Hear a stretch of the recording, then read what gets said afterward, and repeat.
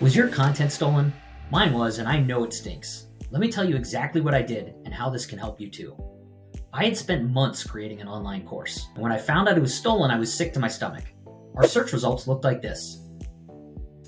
These stolen copies of my course were showing up in search, and they were all priced significantly lower than mine. I was losing sales, and these sleazy sites were hurting my brand image. I found a copyright expert who had been fixing problems like mine for years.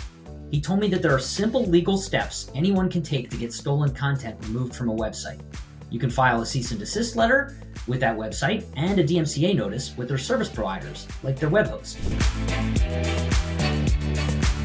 A DMCA notice is a legal letter in the US that requires a website to remove stolen content. If your content has been stolen and you send this letter, service providers must remove infringing content or face penalties and legal prosecution. However, this expert explained to me that going after the infringing website often isn't enough. If a website makes money off stolen goods, oftentimes they'll just ignore you. They may even use a shady hosting company that will ignore you too. But I learned there are ways to escalate the request. So if you don't get initial results, you can send DMCA notices to their web host, who runs a server behind a website, payment processors, to prevent them from making money off your content, domain registrars, where they register their domain, e-commerce platforms like Shopify, Etsy, etc., social platforms like Facebook and Instagram, and search engines like Google and Bing.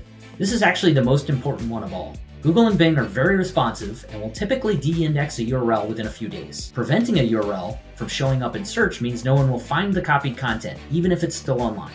Once you've exhausted sending notices to all these service providers, you've put yourself in a great position to get your infringing URLs taken down, or at a minimum, no longer appearing in search results anymore. You can send DMCA notices yourself using a standard DMCA letter, but the process is time-consuming. If you want to learn how to do this yourself, download our free guide below to learn about the steps involved in takedowns. But if you don't have time, I can help you.